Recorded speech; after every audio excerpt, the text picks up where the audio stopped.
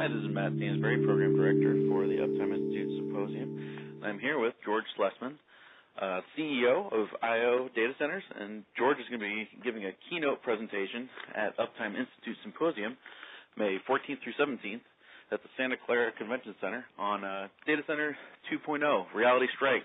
So, George, can you tell us a little bit about your presentation? Certainly, Matt.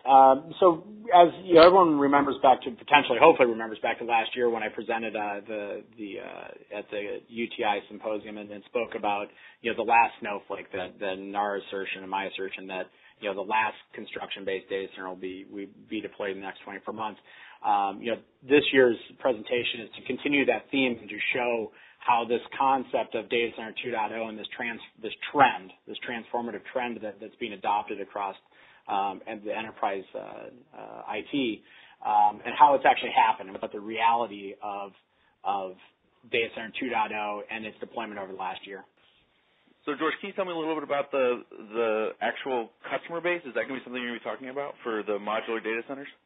Yes, in the context of this presentation, I'm going to look to cover a couple different things. First is to talk about what's happened in the last 12 months around Data Center 2.0 and modular data center, which is a significant number of both technological as well as process changes that have occurred.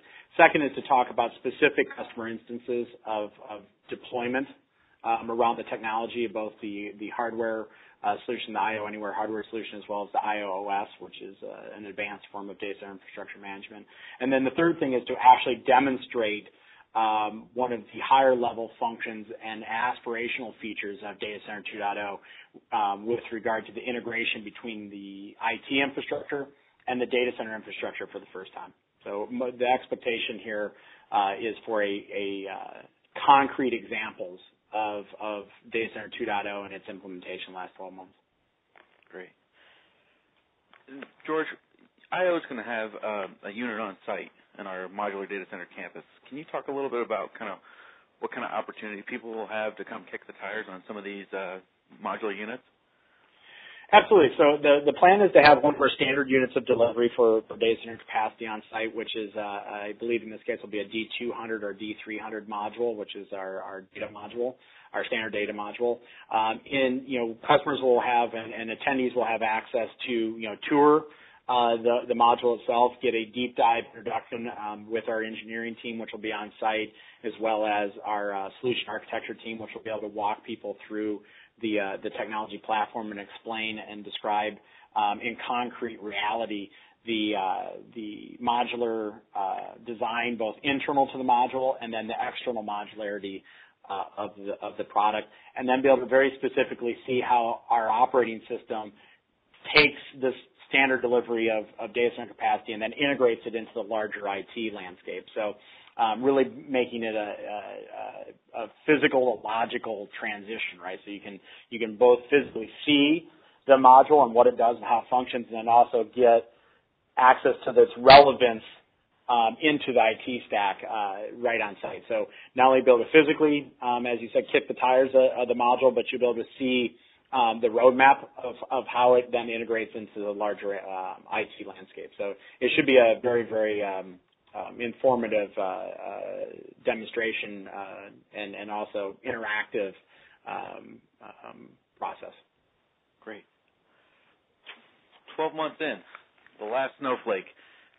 Does your 24-month prediction stand up at this point, do you think, still?